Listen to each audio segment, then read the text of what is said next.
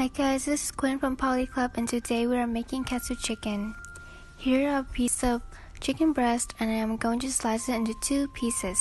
You can always slice it into many pieces if you like. And then I'm going to diagonally cut into the piece of meat, flip it over and do the opposite direction. Here I also have flour, egg and breadcrumbs. So in the flour I added some salt and pepper to taste. The egg, I just beat it up so that I can dip it later, and the breadcrumbs I bought at the store.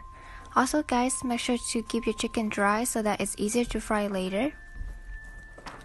And this is going to make the outer layer of your chicken, which is going to be super crispy and yummy. Alright, so we are going to dip into the flour and the egg twice before we dip into our breadcrumbs. Make sure to get the flour everywhere inside your cuts. And then we can do it again.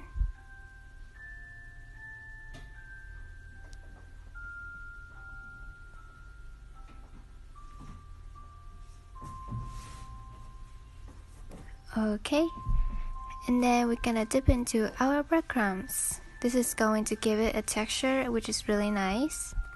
So you guys can fry this with a pan and oil, but since I have an air fryer, I'm going to use it. I added some oil at the bottom and some on the top so it can fry evenly. Here I'm setting up my air fryer for 6 minutes at 375 Fahrenheit degree. Okay, and we are going to make our sauce. It's really easy.